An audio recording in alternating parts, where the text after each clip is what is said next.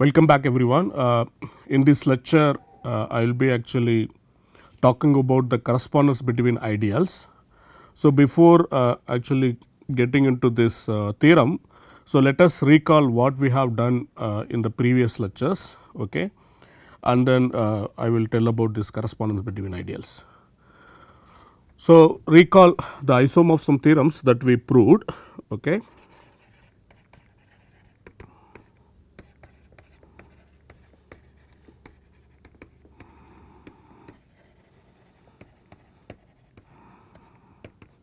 Suppose we have a Lie algebra homomorphism from G1 to G2, call it phi. So, this is a Lie algebra homomorphism. So, then what we saw, the very first fundamental theorem of isomorphism tells us that so if we take G1 modulo the kernel of this phi 1, so that should be isomorphic to the image of phi. Okay. So, the image of phi is a subalgebra of G2 and then the kernel of phi 1 is actually kernel of phi is actually an ideal inside G1. So, if we take this quotient algebra G1 modulo the kernel phi, that will be isomorphic to image phi. So, what is the second isomorphism theorem says? So, this compares what will happen if we start with two ideals. So, let us say I and J are ideals in a Lie algebra G. So, then we can make this quotient I plus j modulo j. So, that should be isomorphic to I modulo I intersection j. Okay. So, there are many inbuilt statements here. I intersection j must be an ideal inside I. So, this right hand side quotient makes sense and j is an ideal inside I plus j. So, the left hand side quotient makes sense and these quotients are isomorphic. So, that is what second isomorphism theorem says. The third isomorphism theorem says if we do this quotient of quotient, again we do not get anything new. So, we will again get something quotient. Okay. So, what does it mean? Suppose you have two ideals, okay, call it I and j, they are ideals inside G such that this I is contained in j. Okay. So, then what we can see, this j mod I, that must be ideal inside G mod I, and if we take this quotient G mod I mod j mod I, so this quotient algebra must be isomorphic to G mod j. Okay. It is kind of cancellation that happens. So, we also saw some interesting example where we could use this fundamental theorems. Okay. For example, we used it for the adjoint map. So, when we use for the adjoint map, which is a map from G to GLG, okay, so then the kernel of the adjoint map is nothing but the center of the G. Okay. So, this is the center of G. So, in particularly G modulo the center of G will be isomorphic to the image of this add map, which is add G. Okay. So, this is already a consequence of first isomorphism theorem. So, that means up to this center one can embed this G modulo center G inside the GL of G, which is a general linear algebra. So, now what we want to do, we want to actually try to understand the correspondence between the ideals from G to its quotient. Okay. So, for that what we do, we start with an ideal inside G. Okay. So, let me first state the theorem, then it will become what I am talking about. So, let G be a Lie algebra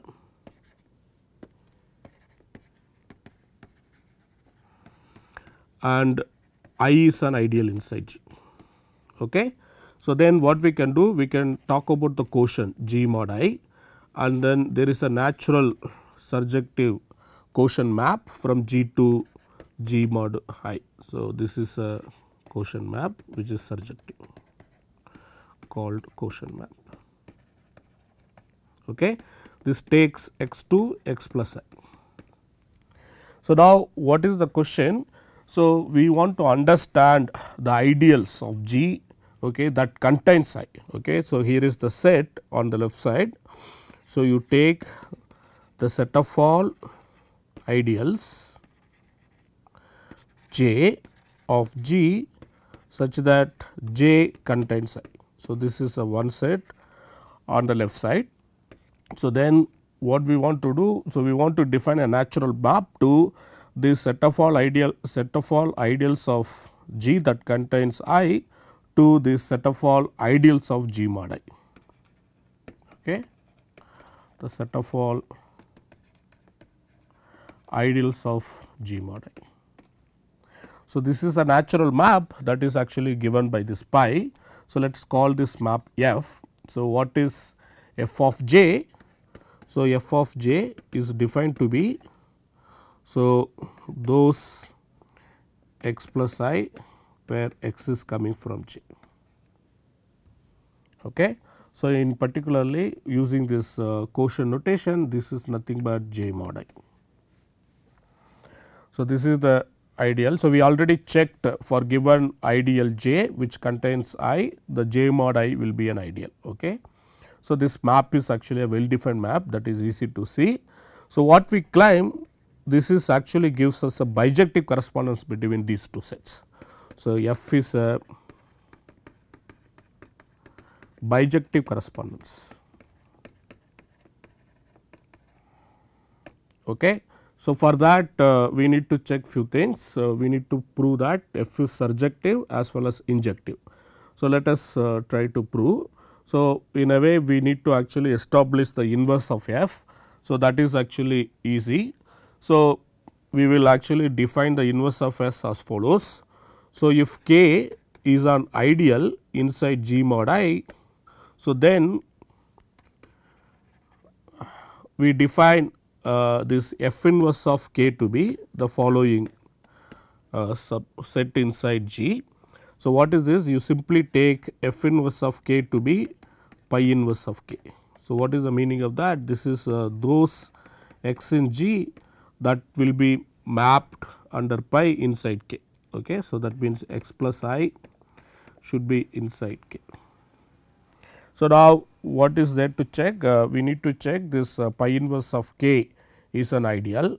So, if we check pi inverse of K is ideal and then if we prove that f of this pi inverse of K is K. So, then that proves this map F is actually surjective, and we will also see this actually K somewhat uniquely determines this pi inverse of K. So, that will actually tell you that the map F is injective. Okay. So, let us verify. So, if you do not want this notation, maybe like we do not need to use. So, what I want to say, my first claim, if I start with K which is an ideal inside G mod I, then if you take inverse of that ideal with respect to the quotient map, so that is an ideal inside G. So, okay, that is my first claim. So, it is clear that I is contained in pi inverse of K as 0 is in K. Okay. So, inverse of pi inverse of 0 is nothing but I. So, this I must be contained in pi inverse of K. So, if we prove that pi inverse of K is an ideal inside G, so then this pi inverse of K will lie in the set on the left side. Okay. So, maybe let us label these sets. So, let us call this is left hand side set L1 and this is the right hand side or the L2 maybe. So, now what is our claim? Our claim is this pi inverse of K lies inside L1. So, for that we need to prove pi inverse of K is an ideal. So, let us check that. So, to check pi inverse of k is an ideal, let x in G and then y is in pi inverse of k. So, then what we need to prove? We need to prove that the bracket x y must be in. So, we need to prove bracket x y is in pi inverse of k. So, but note that if we take x plus I and then y plus I, so this must be in k, as k being ideal inside G mod I. Okay. So, that tells this bracket x y plus I must be inside k. So, that will imply the bracket x y is inside pi inverse of k. Okay. So, that is the definition of pi inverse of k. So, that way you get this, and this is true for all x in G and y in pi inverse of k. So, we proved pi inverse of k is an indeed ideal inside G. Okay. And as 0 is in k, I is already contained in pi inverse of k. So, that proves pi inverse of k is an is inside your L1. Okay. And now, if we compute what is this f of pi inverse of k. So, what is the definition of f of j if you recall. So, f of j is nothing but j modulo I. Okay. So, that is those x plus I such that x is coming from j. So, then you can easily see that by definition this f of pi inverse of k is nothing but those x plus I in G mod I such that x is coming from pi inverse of k. So, since it is just its x is coming from pi inverse of k, using the definition of pi inverse of k, you can see that this is nothing but just k. Okay. So, that proves that f is surjective, because given each k we have the inverse which is pi inverse of k. So, this is verified. Now, let us see why f is injective. So, this is we verify now f is injective. So, let us take j mod I, okay, because anything will look like j mod I. So, now if j mod I is actually j1 mod I is same as j2 mod I, for some ideals j1 j2 coming from this L1, then what are all the properties? So, the properties are j1 j2 are both are ideals in G and both contains I. So, this is the property. Okay. Now, using this property we prove that this j1 must be equal to j2. Okay. So, for that we just prove one containment. Okay. If we prove j1 is contained in j2 with a similar argument, you can see that j2 must be contained in j1. So, that will imply j1 equal to j2. So, let us verify this. For verifying this, start with some x in j1. So, if we start x in j1, so then it is clear that x plus I will be inside j2 modulo I, as j2 modulo I is same as j1 modulo I. So, that will imply x plus I will be equal to some x dash plus I for some x dash coming from j2. So, now this means x minus x dash which will be in I, which will be contained in j2. So, that will imply that x will be inside j2. So, we started with x in j1. So, and we proved that x is in j2. Okay. So, that proves that j1 is contained in j2. So, using similar argument we can prove that j2 is contained in j1. So, that will say j1 must be equal to j2. Okay. So, this proves that the map that f we have defined is actually a bijective.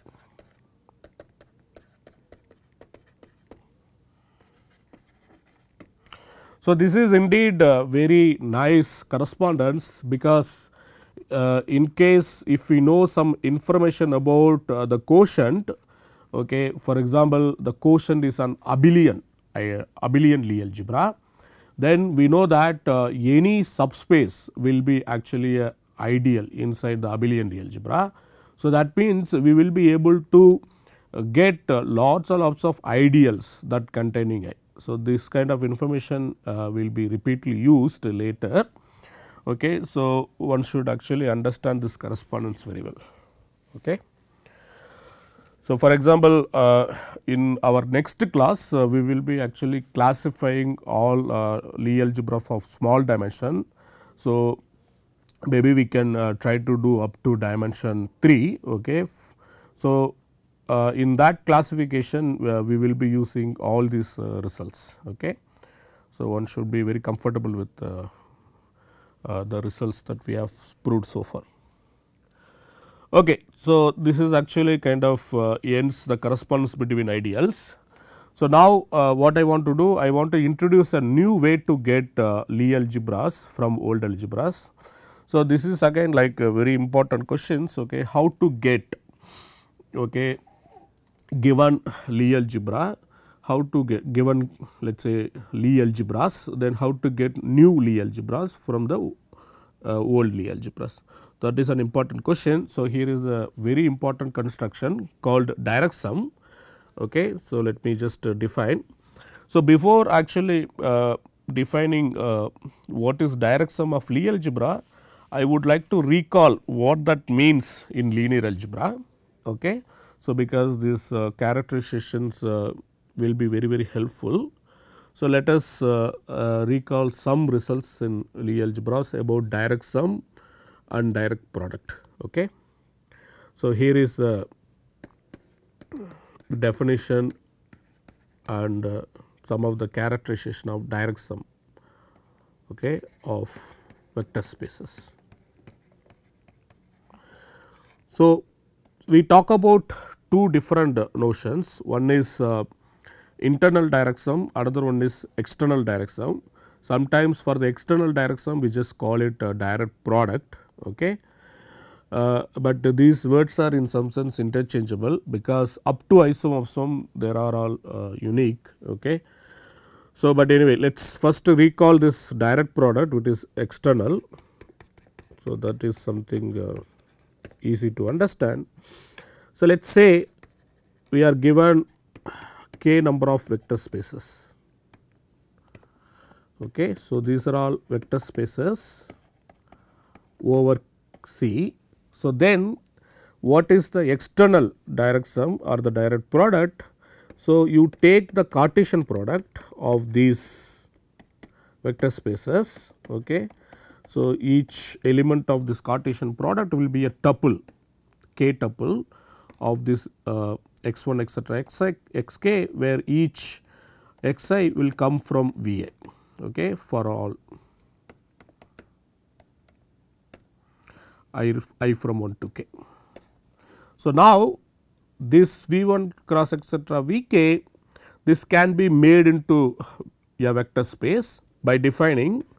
So, if you take x bar inside this V1 cross etc. Vk and then y bar inside this. So, x bar you write it as x1 etc. xk and y bar you write it as y1 etc. yk.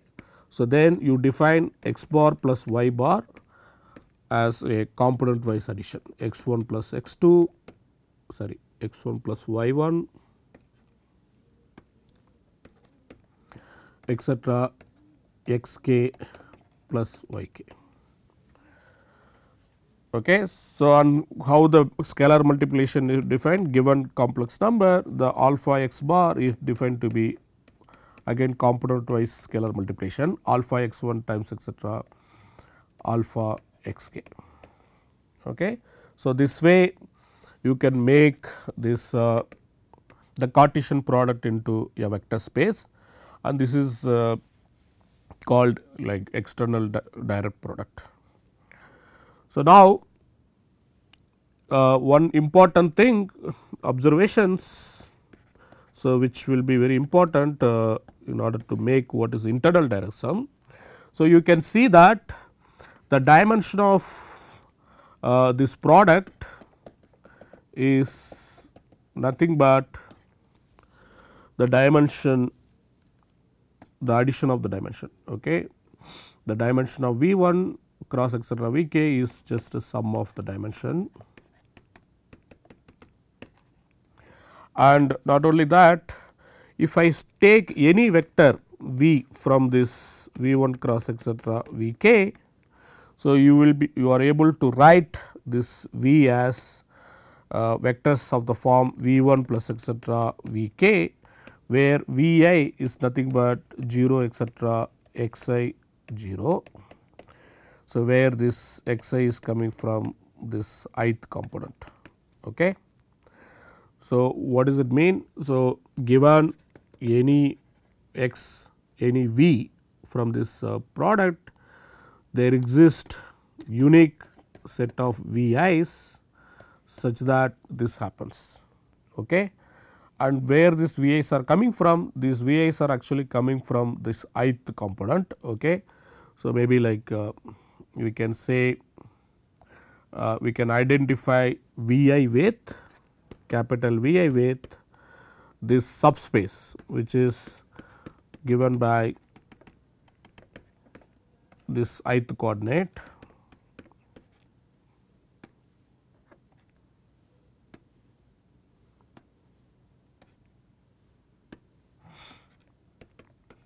Okay. So, then if we identify, then we can say that these V i's indeed coming from this capital V. Okay. So, basically any V can be written as sum of this V 1 etcetera V k in a unique way. So, that is what important. So, this observation actually can be used to define what is called this internal direct sum. Okay. So, internal direct sum is about a given vector space. So, let us say V is a vector space which is given, and then V 1 etcetera V k, they are all subspaces of V. Okay. And then we want to understand when this V is actually kind of isomorphic to V 1 cross etcetera V k. So, for that we have the following definitions. Okay. So, the following are equivalent. So, this is I am not going to prove.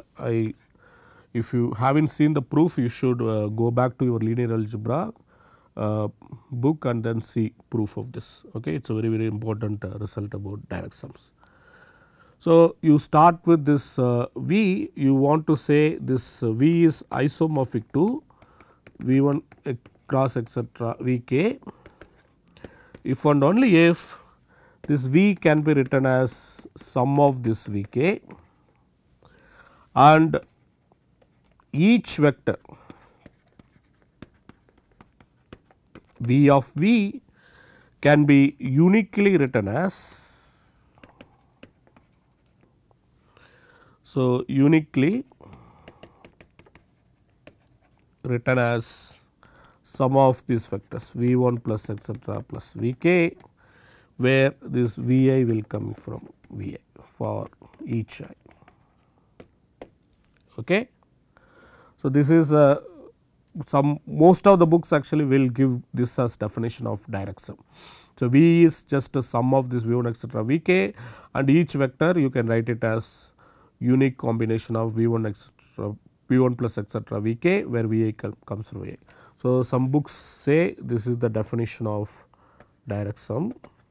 Okay. But equivalently, what one can say, so here is the third definition, you can write V as V 1 plus etcetera V k, and suppose if you write 0 as V 1 plus etcetera V k for some V I is coming from V I.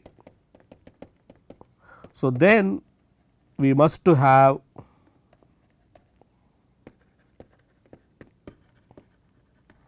Vi is 0 for each I.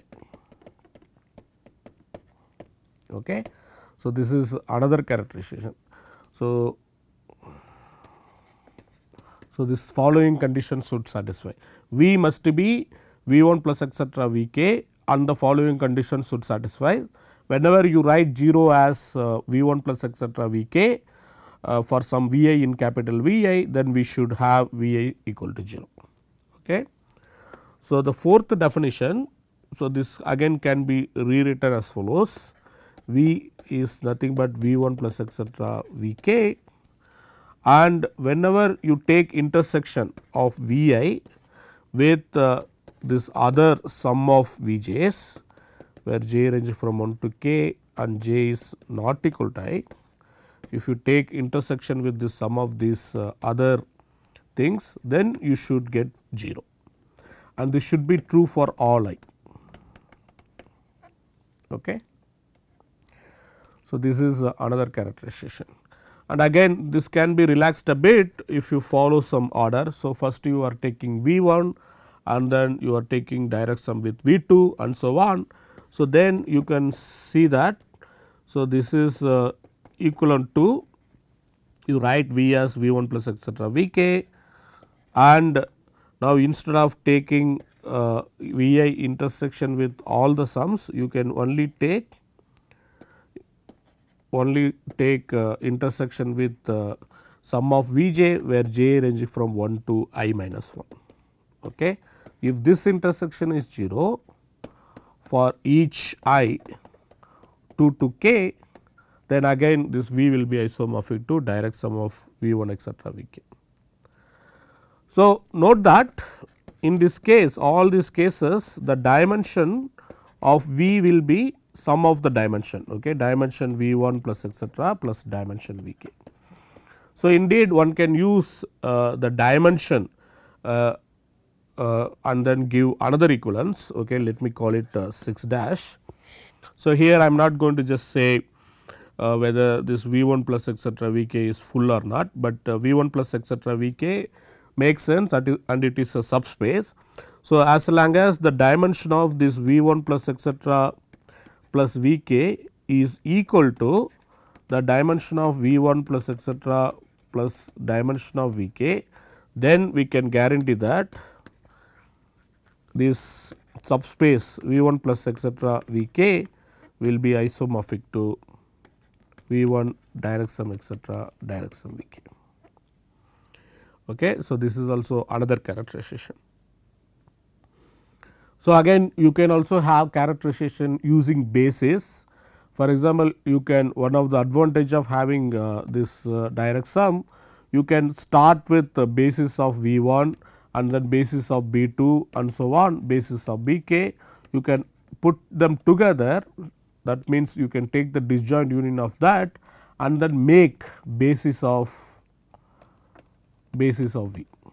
Okay. So, this is another characterization which I am not writing, but anyway you can easily see this will give you another characterization in terms of basis. Okay. So, why I was actually recalling all this, because I wanted to define what is called this direct sum of Lie algebras, and we will also see later something important about this semi simple Lie algebras. So, one of the important result about the structure theory of semi simple Lie algebras says that any semi simple Lie algebra, we are talking about finite dimensional semi simple Lie algebras. So, that will be direct sum of what is called simple Lie algebras. Okay. So, that will be proved later in this course. So, now what we will do, we just define what is called this direct sum of Lie algebras. Okay. And this is again naturally motivated. Let us say we are given k number of Lie algebras over complex numbers. So, then what is the direct sum? So, direct sum again you take it to be as a vector space. The direct sum is nothing but the Cartesian product, where xi is coming from gi for each I, and whenever you given this 2 x bar y bar in this direct sum, the Lie product is defined to be the component wise Lie product. So, this is just bracket x 1 comma y 1 etcetera x k comma y k. So, what is this x bar? X bar is x 1 etcetera x k, and then this y bar is y 1 etcetera y k. Okay. So, given this is how you define Lie product. Okay. I will leave it to you to check this actually defines Lie algebra structure on this Cartesian product, which we will call direct sum of Lie algebras. Okay. So, we will not use any other notation. Whenever we say direct sum of Lie algebras, we just mean that, and of course, one can talk about internal direct sum of Lie algebras. We will see like up to isomorphism, it will be clear what we are talking about. Okay. So, before actually moving further, let me first define what is called the simple Lie algebras. So, this is actually a perfect time to define. So, what is simple Lie algebra or complex numbers? Okay. So, it is a Lie algebra. So, that is actually contains no non-trivial ideals. Okay. Just to avoid these trivial examples, so we will also make this assumption that Lie algebra has dimension at least 2. Okay. So, a Lie algebra G over C is said to be simple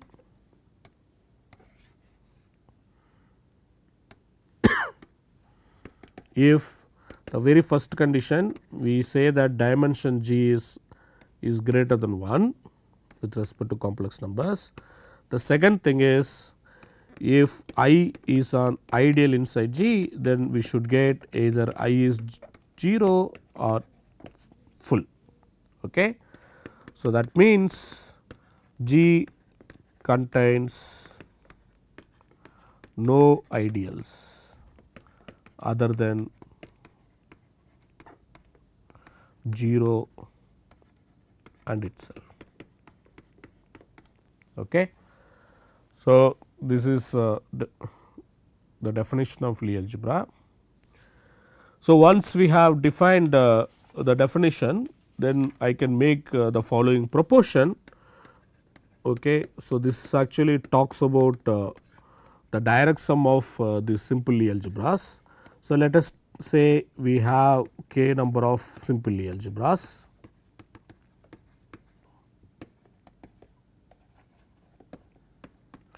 So, then we can form what is called this direct sum. So, then you can actually make the following statements. So, first of all, these GIs, okay, those things will be ideals inside G. Okay, these are all called simple ideals. Okay, and if we take any other simple ideal, if I is a simple ideal in G, then we should have I equal to G I.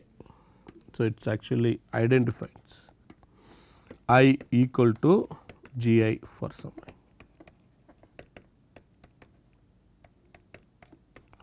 And the third thing, if we take any ideal inside G, then this I must be sum of, okay, sorry, sum of some GIs. Okay. So, this is the statement. So, this is actually tells about once we take direct sum of the simple Lie algebras, what are all the ideals that this direct sum can have. Okay. So, here this GI we identify with this the ith coordinate. So, those x in xi etcetera 0 where xi coming from GI. So, this is this ith coordinate. Okay. So let me actually prove this, it is just a very simple proof. So, so what is the proof? So, first to note that because G I is simple, so we have the bracket G I is equal to G I and the center of G I is 0. Okay. So, now let I being ideal inside G. So, then what happens, I will contain the bracket I G, okay, by definition, but what will be the bracket I G? So, that will be just sum of I range from 1 to k bracket I G I. So, we have already seen that if you start with two ideals I and j, then the bracket I j must be an ideal inside G. So, I will leave it to you to check G I must be ideal inside G. So, that is simple verification. So, this I will leave it you to check. Okay. Now, if I is actually contains all this sum of bracket I G I, then what you can say about this bracket I G I? So, this bracket I G I, since G I is an ideal, so this also must be contained in G I. So, now this bracket I G I is also ideal inside G I. So, this put together gives either this bracket G I is 0 or the bracket G I must be equal to G I. So, now what you do, you take this capital A to be those I from 1 to k such that this bracket I G I is non-zero. So, that implies the bracket of I G I is becomes G I. So, that implies I must be containing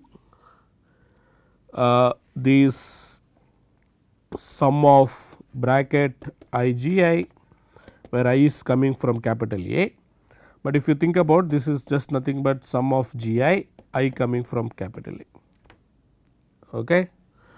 But the thing is why this capital A is non-empty. So, A is non-empty since the center of G will be nothing but center of G1 plus etcetera plus center of Gk, all of them are 0. So, this is also 0. Okay. So, because I cannot be contained in center of G, so that will imply this center of this A is non-empty. So, that means, so you get I that is contained in this I contains this summation G I range from capital A and A is also non-empty.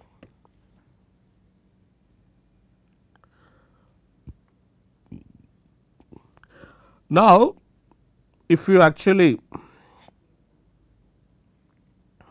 think about it, so one can prove this I must be equal to this summation G I in A. Okay. So, let us see. So, because what we have achieved, we have achieved that if you look at this I intersection G I, so what will happen to this? So, this is going to be again ideal inside G I. So, that will tell this I intersection G I will be either 0 or full. So, that means whenever this G I that you take that has some non-trivial intersection with I, so that must be contained in G I. So, I will leave it as exercise to prove that using this I actually must be equal to G I in A. Okay. So, that actually proves the third statement. that any ideal I in G must be sum of some this GIs, and now if I is simple ideal, then it is clear that because this GIs they commute with each other, and then GI in some sense lie in this ith coordinate. So, then I cannot have two ideals inside I. So, then that will force that I must be equal to GI. Okay. So, this proposition tells us complete in some sense complete information about this direct sum in terms of the simple Lie algebras GI, okay, or the simple ideals GI. So, this will be used later in the structure theory of semi simple Lie algebras. So, that is why I just recalled here. Okay. So, with this I will stop now, and then we will continue again in the next class with the classification of smaller dimensional Lie algebras. Okay, thanks.